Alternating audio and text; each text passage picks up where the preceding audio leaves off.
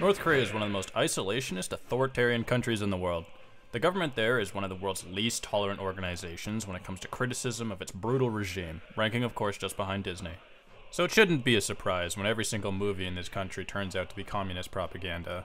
And I'm not talking in the every movie these days has some kind of political agenda behind it, but it is a crime if your movie is not patriotic enough. So I've seen a few of these movies, and so far, my favorite is Order Number 27.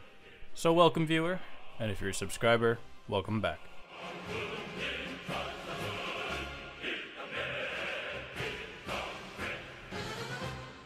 So, Order Number 27 then. As far as I can tell, this movie came out in 1986, which makes it the same age as the original Top Gun. According to Wikipedia, Kim Jong-un makes an appearance in this movie, which is an awesome troll by some editor out there whom we'll never know, but Kim would have only been 2 years old at the time. So obviously this movie is going to depict Americans as exceptionally evil and corrupt, in accordance with propaganda guidelines. So to really appreciate the propaganda elements of this movie, you have to understand why the North Koreans have such a strong animosity for everything American. So in case you don't know, here's the incredibly abridged 30-second version of North Korea's recent history. In 1910, the Japanese occupied Korea and ruled it as a colony of the Japanese Empire. But of course, the Japanese would later be defeated in the Second World War, and the Soviet Union and the Americans, who helped defeat them, agreed that when the Japanese were gone, they would divide the territory of Korea at the 38th parallel. In 1945, uranium got split over Hiroshima, plutonium got split over Nagasaki, and the Korean peninsula was split in half. The South Korean government was supported by Americans following a capitalist ideology, and the North Korean government was supported by Soviets under a communist ideology. Thank you! Titan has freed us! Oh, I wouldn't say free. More like under new management. However, there was immediate disagreement over the solution, and the governments of each half both believed that they should be in charge of the whole thing, and North Korea invades. They almost win this war, but then they don't. The war ends 3 years later, sort of, but what's important is that the United States participated heavily in this war by fighting alongside and supplying South Korea as part of their communism bad program. This is not okay. This needs to stop now. Because of this interference, North Korea blamed the United States for causing the division between the two Koreas, and they're still bitter about it to this very day. Like any film produced in North Korea, Order Number 27 is a propaganda-heavy film that emphasizes duty and loyalty to the state. Also, I'm going to give one more bit of info before we start. I don't speak Korean, and I'm relying entirely on these English subtitles, so I'm probably going to misunderstand something or mispronounce the names, and you're just going to have to make your peace with that.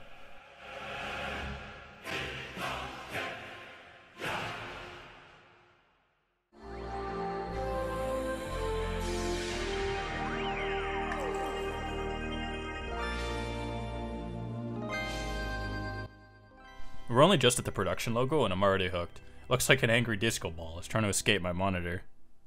It's also kind of interesting that the logo highlights the entirety of Korea, both north and south, as if the Korean peninsula is already unified under a single nation. Like we're 0 seconds into the movie and even the production logo is communist propaganda. So we open with a training montage of North Korean troops, a training montage that apparently includes a heavy emphasis on jumping over cars for some reason. We cut to soldiers talking with each other in a forest. We discovered that there's an active war going on, and North Korea has been invaded by an enemy, and these troops are itching for their chance to defend the fatherland.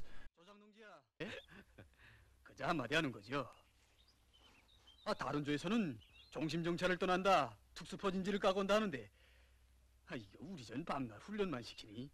From all the blogs and reviews I read online before watching this film, I assumed that the enemy would just be South Koreans, which makes sense given that the number of Caucasian people fluent in English willing to participate in a North Korean propaganda film is basically going to be 0. So it'd just be way easier to make the enemy South Koreans, right? Everyone seems to think that that's the case from what I've read online. Well, no, the identification papers from one of the main antagonists of this movie expressly says that he belongs to the U.S. Army Corps No. 8. And we discovered that the Big Bad Dragon Squad is explicitly an American unit, and all the bad guys' army equipment is painted with the 5-pointed white star of the American Army.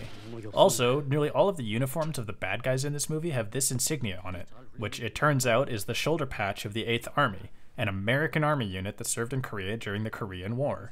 the same patch that appears on many American soldiers in the North Korean Museum of American War Atrocities. So yeah, I'm pretty sure that these bad guys are explicitly meant to be soldiers from the US of A, but they were just so unconvincing that most of the people who watched this movie assumed they were supposed to be South Koreans.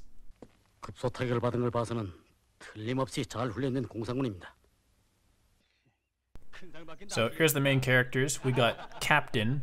He is the leader of the squad, and I watched this movie like 5 times to make this video, and I didn't pick up his name once because everyone just refers to him as the captain at all times. But in my notes, I call him Captain Communism, so that's just what we're gonna go with.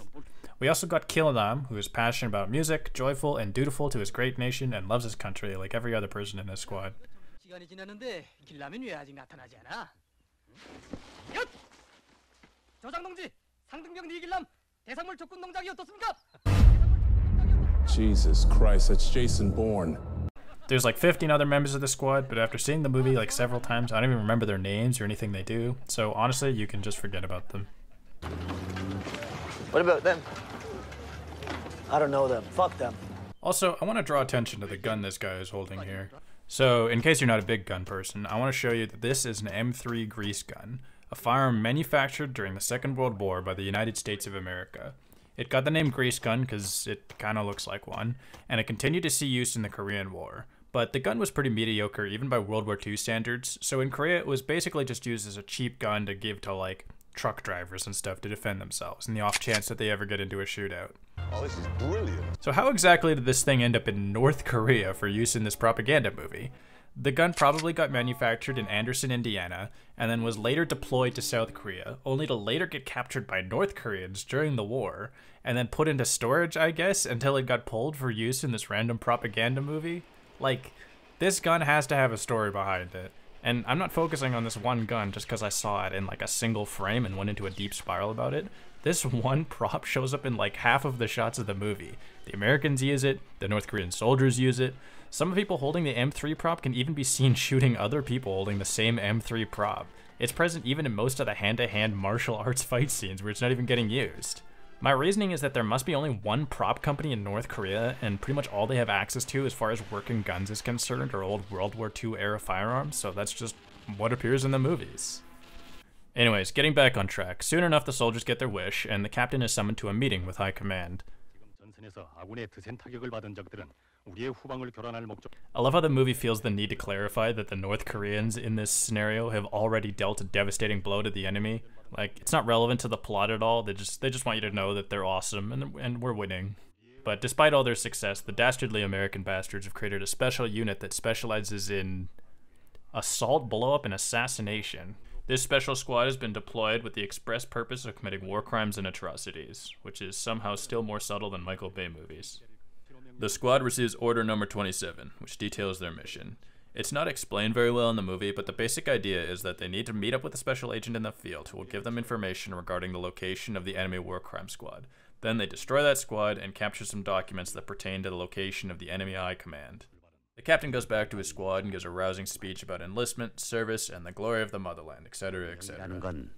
당의 믿음이고 영예란 말이요. 그건 병사라면 당과 조국을 위해선 어느 때, 어느 순간이든지 자기의 모든 것을 다 바칠 줄 아는 사람들이기 때문에. And the squad rests one last time before the start of their mission. And as they try to get to sleep, they are serenaded to the sounds of a accordion. Okay. I don't know why, but for some reason the accordion shows up in like half of these North Korean propaganda films. Like, does the prop company that uses the M3 just also have accordions only in their instrument reserve? So, on the way to the front line, we get treated to this song.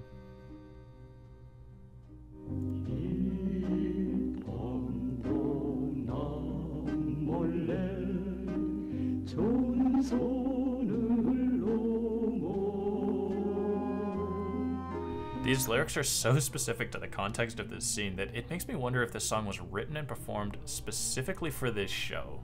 Because if that's the case, then Order Number 27 is a musical.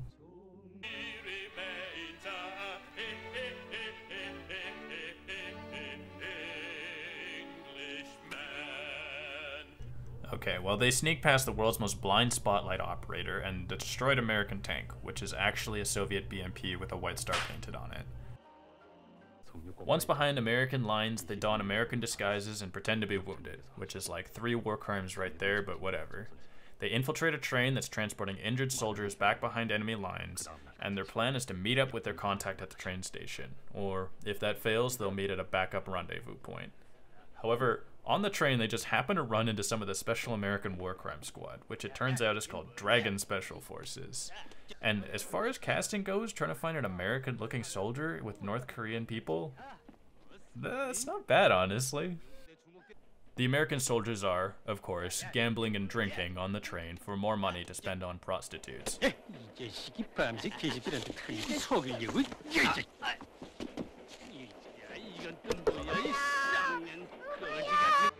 But our bold, brave North Korean soldier just won't stand for it.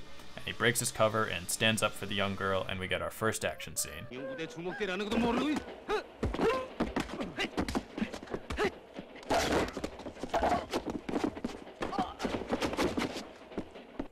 Okay, but please don't let the lameness of this action scene fool you, because later we will get what is unironically some of the most intense, cool action choreography you've probably ever seen in your life. We now meet with one of our main antagonists, Jang Young-dal, apparently in charge of Dragon Special Forces, and for some reason he's dressed like a noir detective with a bowler hat and sunglasses. And I don't know why they gave him this outfit. He looks like the third Blues Brother got lost in North Korea. With their cover blown, the boys escape by jumping off the train, and the Americans respond by blocking all train stations and starting a special search for the Kim squad. We're then introduced to Special Agent Balestine, who is of course unable to meet up with the North Korean squad at the first rendezvous. 오빠가 오지 않는 게군요. 글쎄요. 교관님도 누굴 찾으세요? 열차에서 수상한 놈들을 발견했는데 깜짝같이 사라졌단 말입니다. The film occasionally cuts back to the Americans discussing the latest events, and I'm going to skip most of these scenes on account of the fact that they're basically just Americans whinging about how the North Koreans are just too badass and awesome for them to handle. So there's really nothing to say about this entire scene other than the fact that I really want these subtitles to be a perfect one-to-one translation.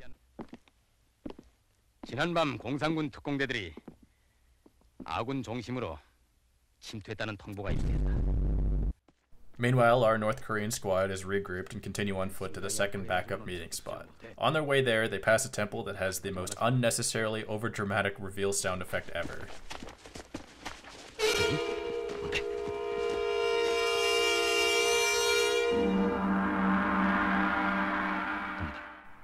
Like, they don't even know that American troops are in this temple yet. Like, is every single establishing shot just gonna be given with this overdramatic reveal sound?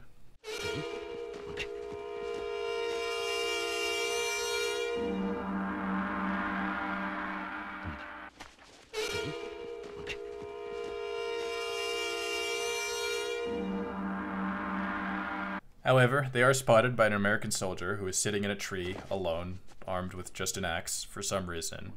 The rest of the squad continues with their mission, and Kilnam is sent to deal with the American, and we finally get to see what is, without a doubt, the best part of this movie. The fucking action.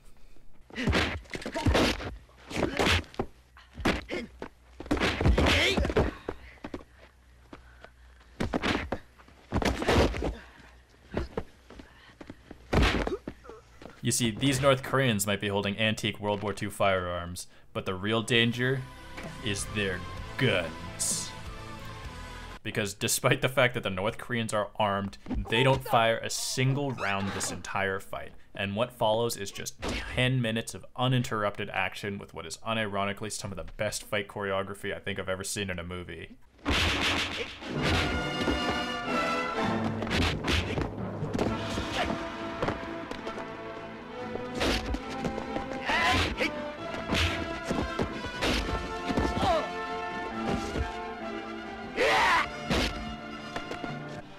They're doing kicks, they're doing flips, they're jumping like several feet in the air, they're making use of the terrain and stuff. It's absolutely incredible.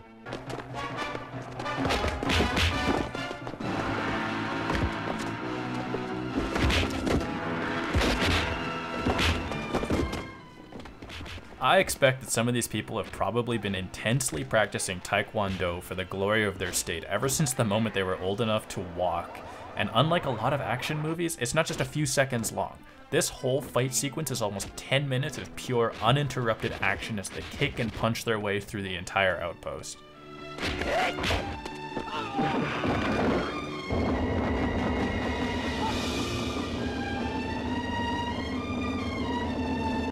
Say what you like about these movies, these actors are kicking ass and loving it, and I'm 100% here for it.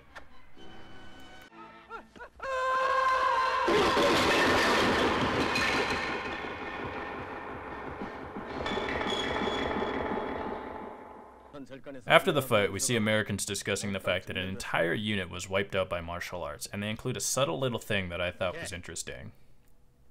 모두 맞아 죽었습니다. 또 먹을 것 때문에 패싸움이 붙은 게 아니야? 아닙니다.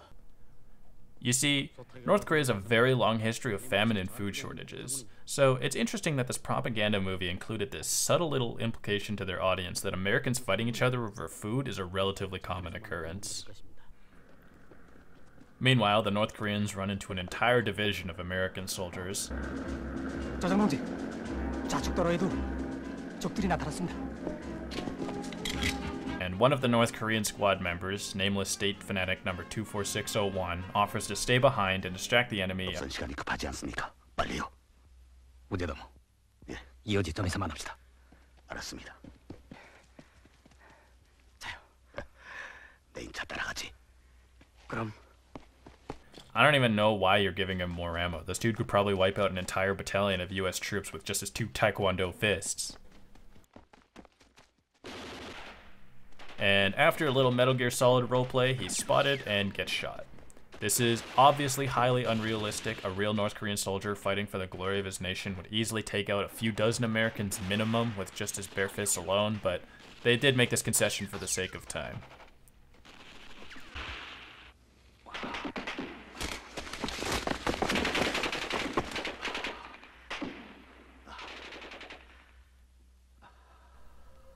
And as he dies, the music gets soft, the sun filters through the fluttering greens, and his life slowly fades away as he's prepared to give his life for his glorious nation.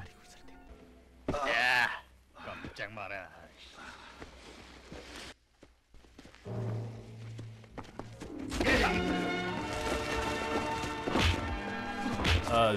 Never mind, I guess. The guy just gets right the hell back up and continues to beat the shit out of a dozen American soldiers. Look, like, what? Did he use a health potion? You can't just give a character a big swan song death dialogue, then revive him immediately like nothing happened. Okay, whatever. They go to the second rendezvous point, and we get an establishing shot of the cafe that they were supposed to meet the special agent at.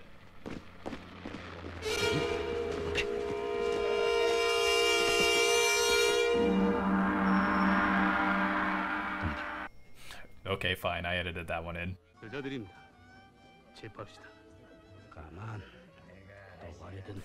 However, it is a trap. They are intercepted by the Special Dragon Forces squad.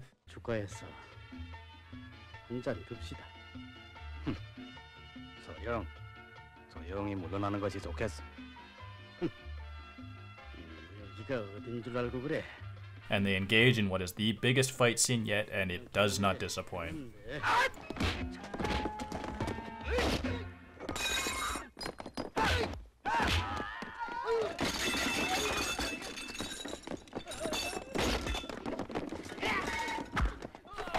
They pull off these exceptionally long and intense fight shots with really long one-take sequences. Like, look at this.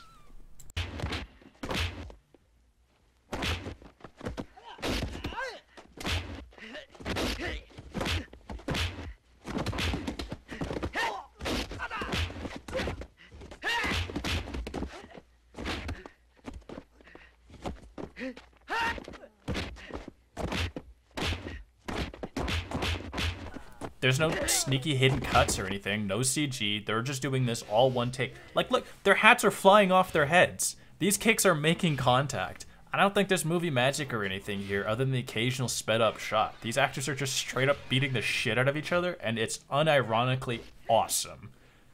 Yeah!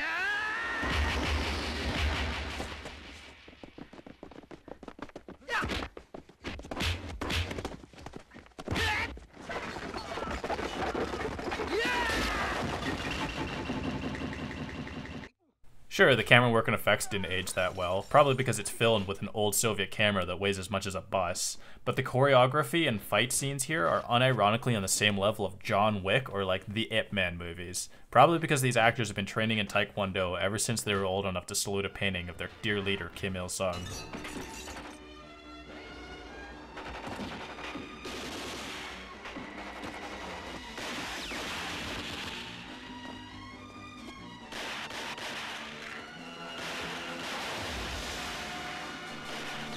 Anyway, it takes several minutes of fighting, but eventually they do start using guns, and we get our first proper shootout. And as you might expect, they end up mowing down like 10,000 American soldiers without any effort.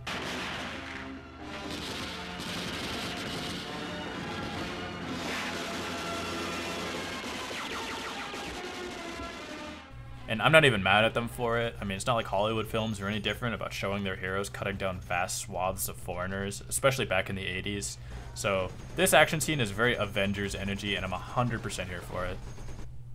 I just want to point out that this army car here with the US Army logo painted on it is actually a Soviet... Oh, never mind. It really is a Ford GPW. Just like the grease gun, I think that this is another prop that must have just been captured during the actual Korean War, and now it's just a prop for propaganda movies. And I think that's awesome.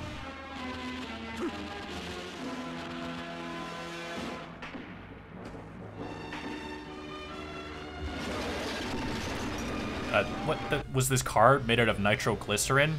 It's a Ford GPW, not a Ford Pinto.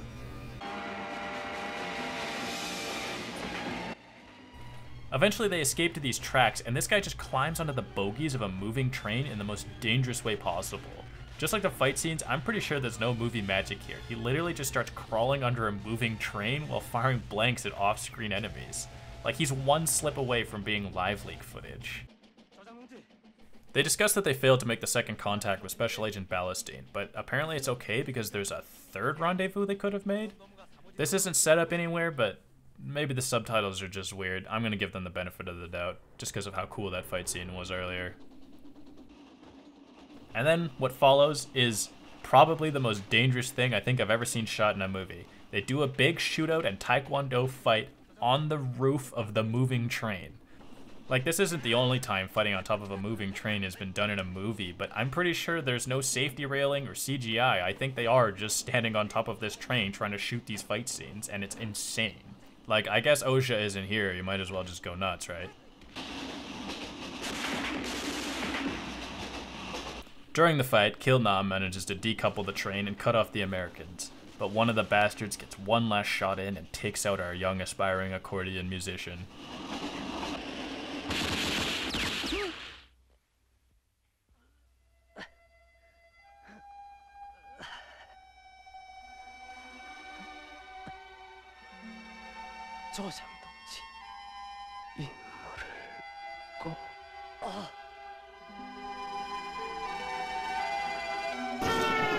Nah, I'm just kidding. The back half of the train doesn't do that. In fact, it's entirely absent in all following shots, and Kil-nam's position changes as he lies on the tracks. I don't know who is in charge of the continuity of this movie, but it's mistakes like these that are really reducing my communist patriotism. So they hold a makeshift funeral for Kil-nam, and guess who shows up? The special agent they were supposed to meet with. Somehow. Like, was Kil-nam's funeral the third rendezvous point? I swear these scenes are back to back, it's just not explained how they meet up with her. She just appears. Like, maybe there was some other scenes that got cut in the editing room, but that's a pretty major thing to remove from your movie.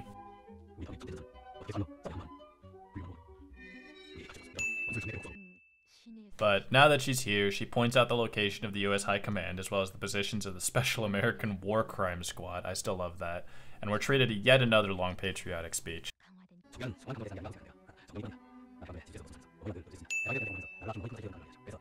The North Korean soldiers deduce that the Americans are planning to move their location. Special Agent Ballestine returns to the American base to try and figure out where they're moving it to, but the man guy has deduced that she is a spy and confronts her.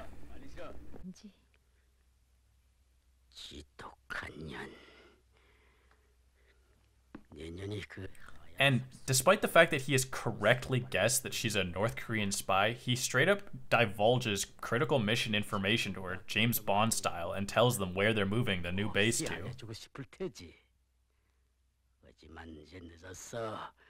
The special agent makes a break for it, and we get another fight that includes this shot. Now, remember that this movie doesn't have CGI special effects. It's just not something that the filmmakers in North Korea would have had access to in the 80s. So how did they get this shot where she blocks a knife with this wooden tray thing? Like, I don't know much about like drama and special effects, but I am 70% sure that they got this shot by just having some guy throw a knife at this lady's face as hard as he could and then hope that she blocks it successfully. I'm probably wrong, like there's probably just some trick I didn't notice, but if I'm right, massive respect to everyone involved.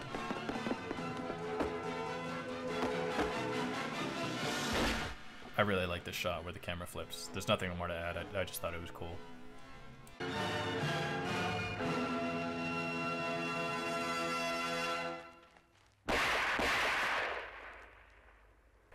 Wow, Oscar-worthy performance.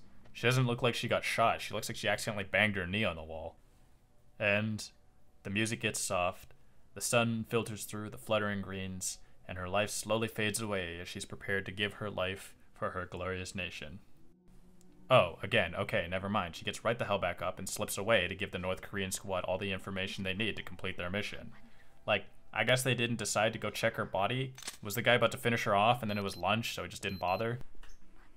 So there's another patriotic speech. She reveals that the Americans have moved to this place Bay. I guess they didn't want to change the location again, even after knowing that a North Korean spy has successfully escaped with the updated information. And then we're finally in the third act.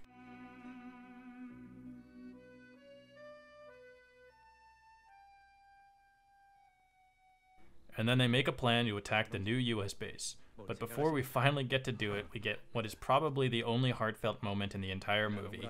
Captain Communism was so busy managing his squad that he was unable to write home to even his own mother. So one member of his squad decided to write her on his behalf.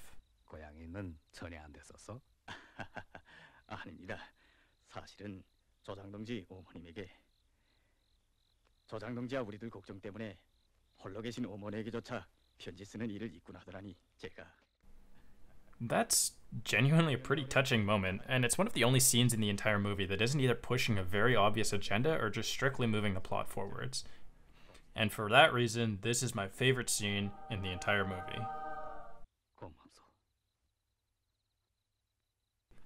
We get a final patriotic speech about duty while Captain Communism lays out the plan, which is to blow up everything in the base, capture the enemy's secret documents, and then escape by capturing an American battleship.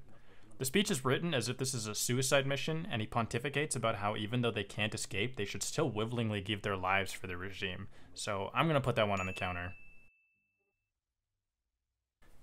They take out a few guards and infiltrate the base via zipline, and I don't know how to describe it, but we get a bunch of random assortment of action shots that don't seem to be related to each other at all. They're blowing up a bunch of US planes in midnight pitch blackness, and then there's a guy in the middle of a field shooting at nothing.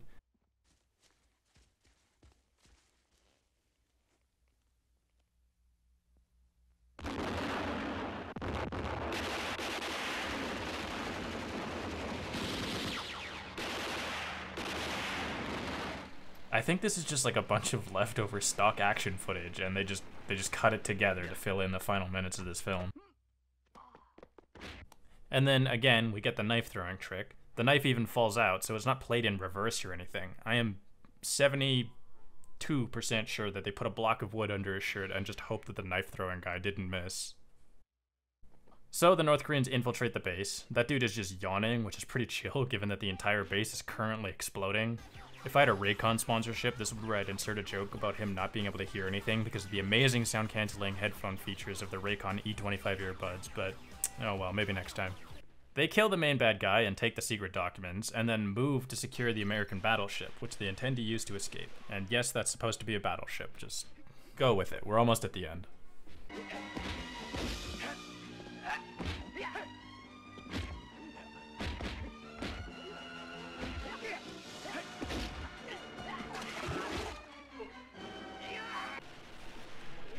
They also capture this American tank, and by American tank I mean a Soviet troop carrier with a white star painted on it. In fact, I'm pretty sure it's probably the same vehicle from the beginning of the movie. However, before Captain Communism boards the escape craft, he spots the Americans boarding a US Army helicopter.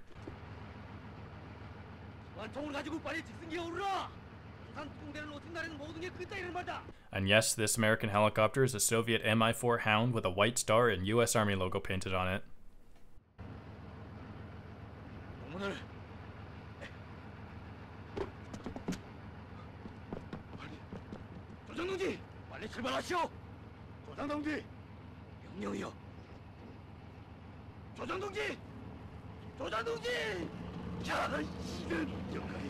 He sneaks on board, and like most of the stunts of this movie, I'm pretty sure this guy is actually just hanging off the outside of this flying, moving helicopter, and he gives one last patriotic speech.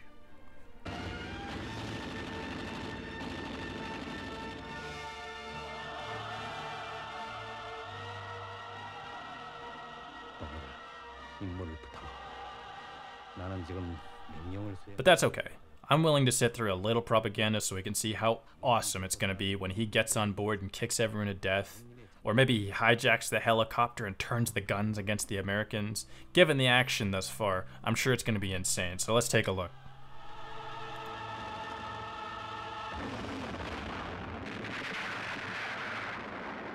What?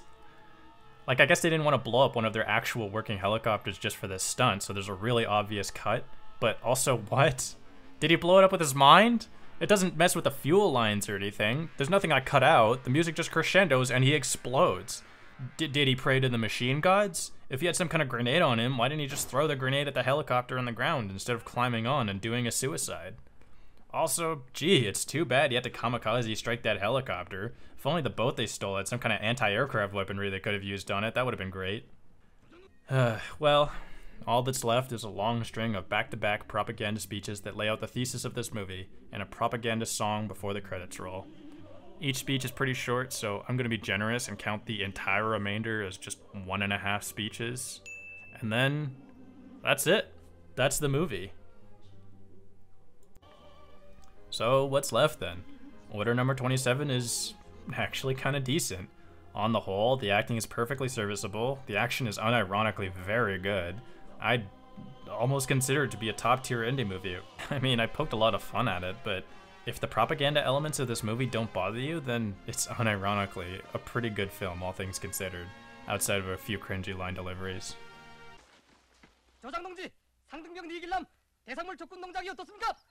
Anyways, that's all I got. Thank you for watching, and subscribe, or I will show Tampa Bay residents that it's actually surprisingly easy and cheap to run for Congress.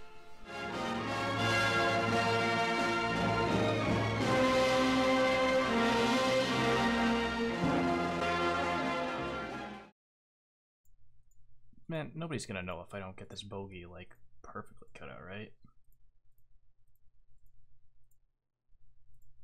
I do it for the fans.